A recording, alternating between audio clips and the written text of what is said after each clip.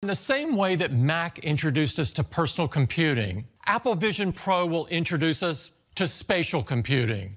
This isn't something that's paired to your iPhone or your Mac by default. It's a standalone computer with an M2 chip inside, its own Wi-Fi connection, and then a dedicated new R1 chip, which is doing all of the real-time processing from all the sensors that make this headset pretty special. There are no controllers at all. You are controlling this thing entirely with your hands and your eyes and your voice. Basically, all over the headset, there are an absolute ton of sensors. You have 2 main forward-facing cameras, 2 downward-facing cameras, 2 more cameras for the sides, 2 infrared illuminators, a LiDAR scanner, a true depth camera. These are all to keep track of what's happening around the headset and also to track your hands in front of your face. And then on the inside, there's also a bunch of infrared illuminators and infrared cameras that are purely there, just there, to track your eyes. And there's some nice meshing on the back, some fabric that stretches and is pretty breathable. The most impressive thing about this headset, the most impressive thing,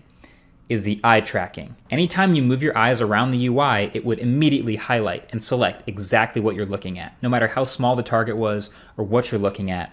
And then when you want to select something, all you do is take your fingers like this and just touch them together. That's how you click.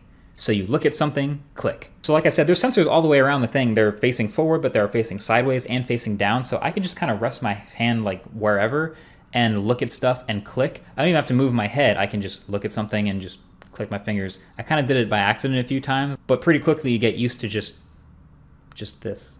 doing this. Now there are also some text boxes. Occasionally you want to type something, and so you can look at the text box, select it, and then a keyboard will pop up and you can look at the letters, but also you can just look at a search box field and just start talking and it'll start filling in whatever you're saying because there's microphones on the headset.